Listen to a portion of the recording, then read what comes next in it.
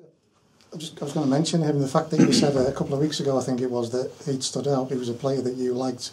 You'd only seen him in a competitive situation for about 20 minutes. Has he proved you right today?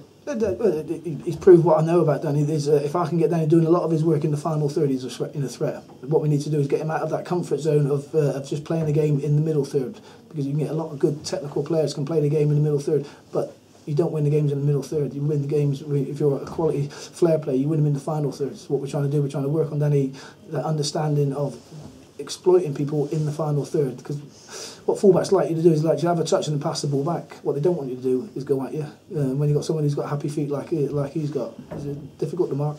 You mentioned that you wanted to find somebody to partner Derek because you knew what he could do. Has Billy thrown his hat in the ring? Again, today's probably might caught a few people by surprise, but sometimes you have a look at what Billy's strengths are. And you have a look at also what his weaknesses are. People wonder, well, again, not being disrespectful, people will say that Billy lacks a little bit in pace. Now, we knew he had pace around him. We had directness in the left-hand side with Robbo, with his movement and the ability to cross and take people on.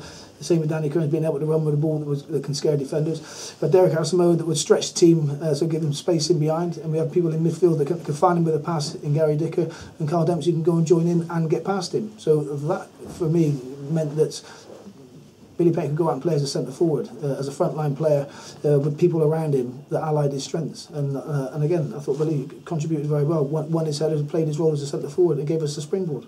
Just finally from me, Keith, I had to walk down the corridor to speak to somebody else. That's the quickest post-match team talk I've ever seen. What did you say?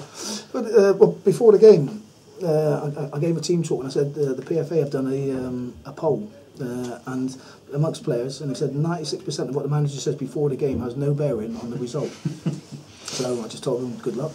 Then after the game I told them that in another poll that they did, 100% of what the manager says after the game doesn't change the result. See you Monday. So kept it simple. Thank you. Okay, how